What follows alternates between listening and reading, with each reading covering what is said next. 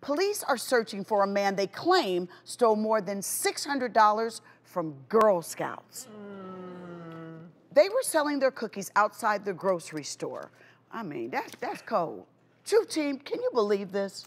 This is like outrageous. This is beyond outrageous because kids are out there, they're learning lessons of being an entrepreneur, how to manage money, how to interact with the public. There's so many lessons they're learning. And then this guy comes around and teaches the opposite of everything that Girl Scouts stand for, which is you don't have to work for it, just steal it. Oh, yeah, he was really messing with them for a little bit too, because he would approach them repeatedly, ask about the cookies, go away, come back, ask cookies, go away. Then finally he bought some, but then he came back, returned them, and then he snatched the money from the bin right next to them. Casing the Girl Scout. Who cases the Girl Scout? Who does that? The Girl Scout. Yes. Easy prey for him. That's what it was. Easy prey. But you have to ask, where were the parents? Because well, they were there. They were standing there. The moms were there. There were 2 adults there somehow, but they weren't maybe standing right next to their money. They were talking to people, trying to get them to come in. Because who would think that you would go and grab money from the bin? So the good thing is his picture now is all over the internet. It's all over national television. So let's find this guy. Get that guy. Let's find him and arrest him, please.